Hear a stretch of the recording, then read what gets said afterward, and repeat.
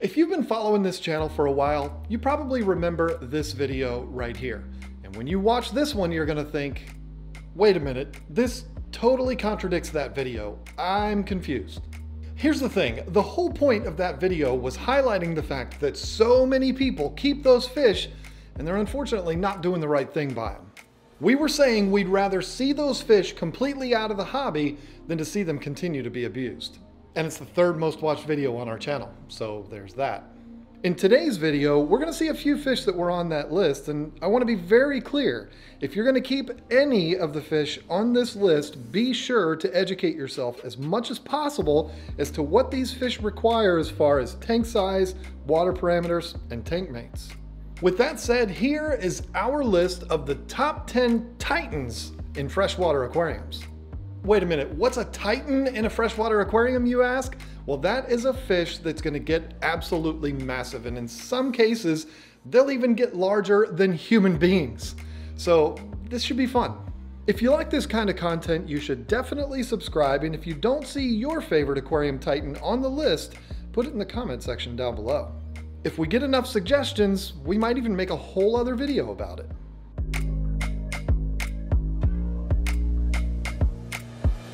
Hi, my name is John, and I love arowanas. All right, be honest, did you really think I wasn't gonna have arowanas on this list? There's a few different types of arowanas, like the silvers, which are from the Amazon, Jardinis, which originate from Australia, and the crown jewel of the aquarium hobby, the Asian arowana. The three different types of arowanas are very, very different, yet similar at the same time. But for the purposes of this video, we're talking about aquarium titans, and the one that gets the biggest is the silver. Silver arowanas are an unbelievably graceful fish. They'll stay mainly on the top of the tank, basically skimming the surface, looking for something out of the water to eat. Yes, it's true. These fish will literally jump out of the water to grab bugs or even small birds off of branches. There's plenty of footage out there on YouTube of this, so go check it out. It's not birds though, just like spiders and nasty stuff.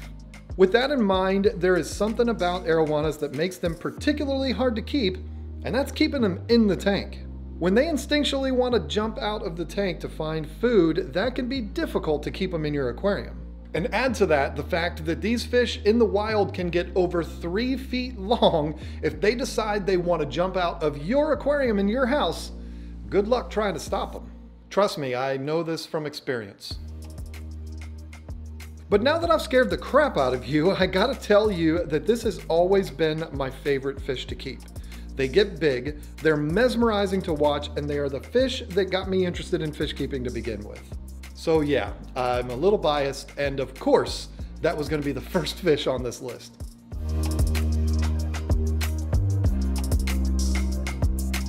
Okay, it's time to make people a little bit upset, but I just gotta be honest with you. I'm not the biggest fan of some of your massive catfish. It's not that I think they're ugly or uncool, it's just that so many of them that I've seen have just been kind of boring and lazy. And I mean, I'm sorry. Do you want me to lie to you? You wouldn't want that, would you? So if I'm not the biggest fan of these fish, why would I put them on the list of the best fish tank titans? Well, it's because I realize I'm not the only fish keeper in the world, and whether I'm the biggest fan or not, these are some super popular fish. Tiger shovelnose catfish are definitely neat looking. I mean, they get over 3 feet long. They have those awesome tiger stripes on their bodies. They're really cool. It's just that I've never seen one that's too active. They just kind of sit around and look cool. But to you, a lazy fish might be really cool. I just like a little bit more activity. Like all the fish on this list, just be prepared for this fish to get really big, really fast, and then just sit there and do nothing.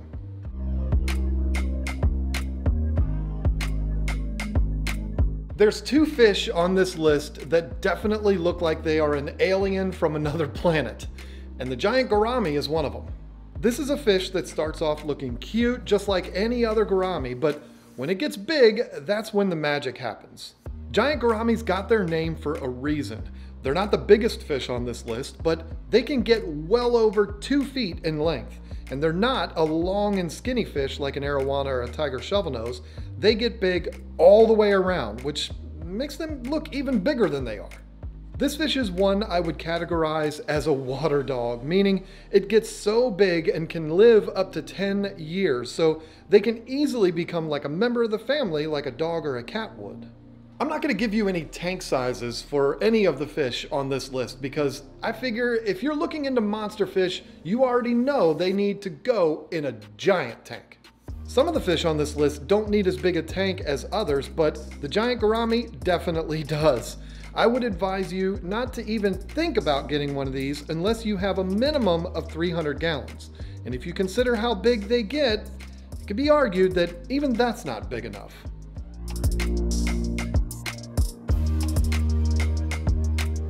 The clown knife is a fish that I've described in many videos as being one of the most unique fish in this hobby. And I genuinely believe that. Yeah, I know there's some more like the black ghost knife and some plecos that look like something out of a science fiction novel, but to me the clown knife just stands out. This is getting repetitive at this point, but this is a fish that gets really big, which definitely makes them stand out even more. This is not a very active fish, but as cool as they look, they'll make a great focal point and definitely a conversation starter. One of the things that blew me away when I kept a clown knife is their mouth is deceptively big. It doesn't really look like it would be, but they can open it really wide and it's got an interesting scoop shape to it. I don't know, I just wanted to say something different about the clown knives rather than saying the same thing I've been saying over and over and over and over again. They're just really cool fish.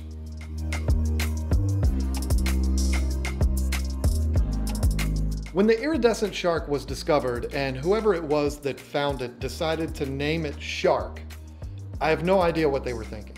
I mean, this is a catfish.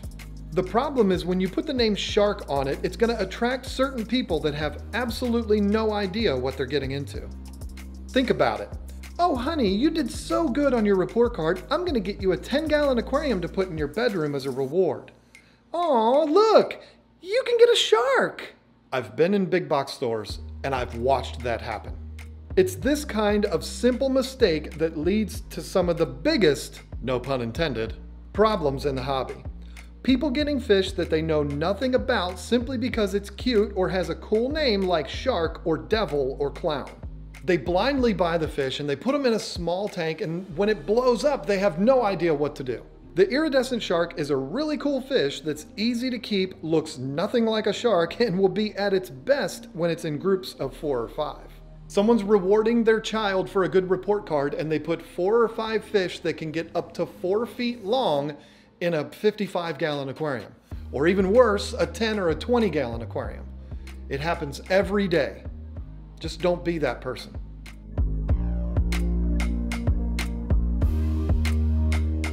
So somebody discovers a big silver catfish with stripes on it and says, I got an idea. We'll name that fish Iridescent Shark. We'll sell tons of them.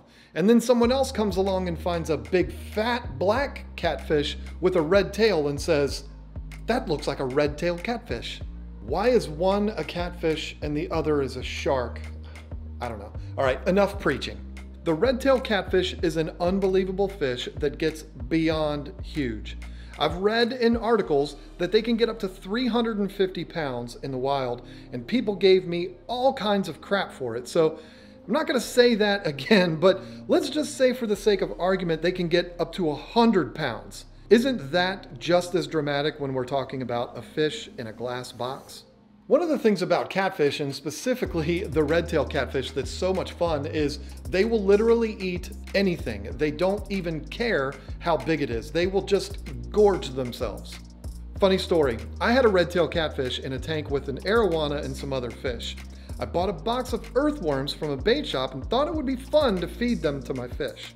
I dropped like 6 or 7 of them and they were long in the tank because I had some pretty big fish in there, and I'm telling you, I'm not making this up, the only fish in that tank that ate even a little bit of those earthworms was that red-tailed catfish. He ate every single one of them, and the fish was only like 5 inches long.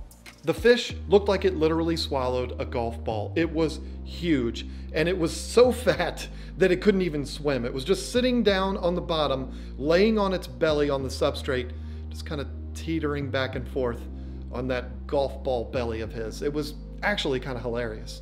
Unfortunately, this was way before YouTube. Otherwise, I would have definitely grabbed my camera. I don't think I even had a cell phone then.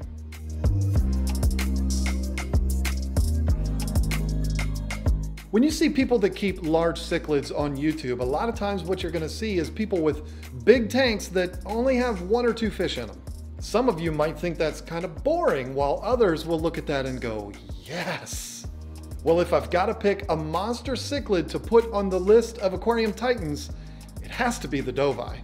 The dovii, or wolf cichlid, is a true Goliath of the cichlid world. This fish can get up to 3 feet in length and is as powerful as any fish you'll find in the hobby. This would definitely explain why you'll so often see them alone in a tank, or maybe with a mating partner. And if there's a male and a female in the tank, look out! If they decide they want to breed, you'll have 2 big problems on your hand. 1 is they will pretty much kill anything they have in the tank with them, and 2 is they have huge spawns. I mean, before you know it, you'll have like 300 baby dovies swimming around. What in the world are you gonna do with all those fish? The dovii is an absolutely striking fish that you'll have no problem keeping in a tank alone, because every time you see it, your jaw will drop. Plus, they're really active and fun to watch. If you've watched any live streams from King and Queen cichlids, you'll see their dovii in the background just going back and forth all over the place, sometimes even banging on the lids to say, hey, pay attention to me! It's pretty daggone entertaining, and I also want to thank them for the footage that I used here for the dovii, because I don't have one, so I figured I'll go to the cichlid guy to get the footage, so thank you, Scott.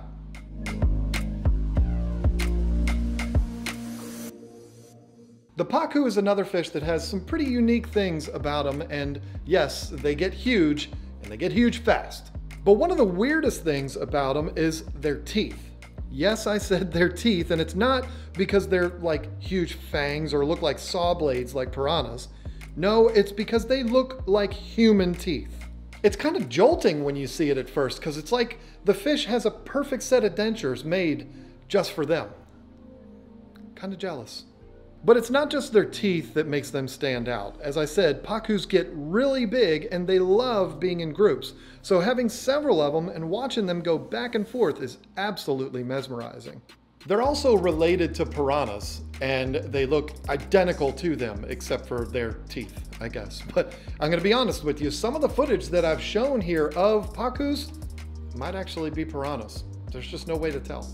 But just like the iridescent shark, this is a selling point for a lot of people because piranhas are illegal in a lot of states, including mine here in Virginia.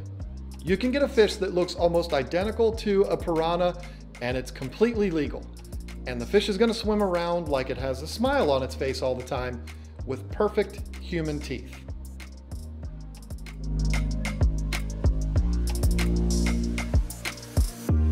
All right, be honest. You knew I was going to put Oscars on this list, right?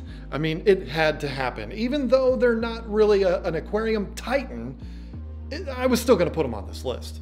It's not too often where you'll see a list where Oscars are the smallest fish, but in this list, that would be true. Yes, Oscars get big, but not stupid big like all the other fish on this list. If you look at this list, you'll see that pretty much all the fish listed can't really be kept in your standard home aquariums. I mean, how many people have an 8-foot aquarium for arowanas or a 2,000-gallon tank with big old catfish in it? It's just not realistic. So I included Oscars because, well, they're one of my all-time favorite fish, and the tank size required for them isn't out of reach for most people. I've been keeping fish for over 25 years, and I've never found a fish that feels more like a pet than Oscars. They have more personality than any other fish I've ever found, and you're not going to find a fish that's easier to keep. Plus, Oscars are literally moody, which is just so cute. If they're excited, you'll know it. If they're sad, you'll definitely know it.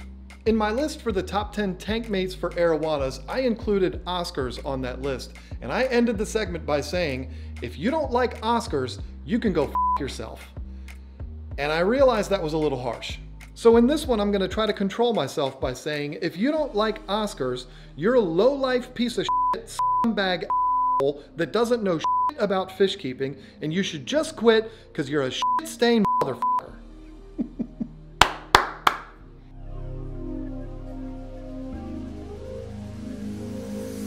Okay, this is the one.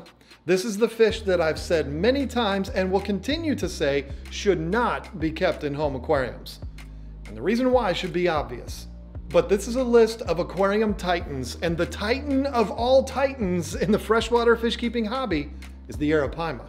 In that video that I've mentioned a couple times that I did a while back, I also talked about the fact that Arapaimas were featured in an episode of River Monsters with Zeb Hogan. And I got a lot of crap for that. And well, I should have. Because River Monsters was hosted by Jeremy Wade. Idiot. I mean, cut me some slack though. Jeremy Wade hosts River Monsters, and Zeb Hogan hosts Monster Fish. I mean, it's an easy mistake to make. We all have brain farts from time to time. Anyway, I would love nothing more than to someday be able to keep an Arapaima. I mean, they are the definition of monster fish, but to be honest, I don't know that I'd ever have anything large enough to keep a fish that can get up to 12 feet long. I mean, seriously, if your name isn't Big Rich from the Ohio Fish Rescue, you probably won't either. The first time I saw Arapaima in a fish store, I was like, wait, what? There's 2 of them for $800 a piece. I went into the store a few weeks later and they were gone. And I asked the guy working at the store about them, and he said one guy bought both of them. I said, wow, he must have a huge tank. He said, nope, he's got 150 gallon. One guy spent $1,600 on 2 fish that are literally gonna get twice as long as the tank that he put them in. Anyway, unless you've converted your swimming pool into an aquarium or you work for a public aquarium or something, don't even consider buying these fish. But I gotta admit, they're pretty damn cool.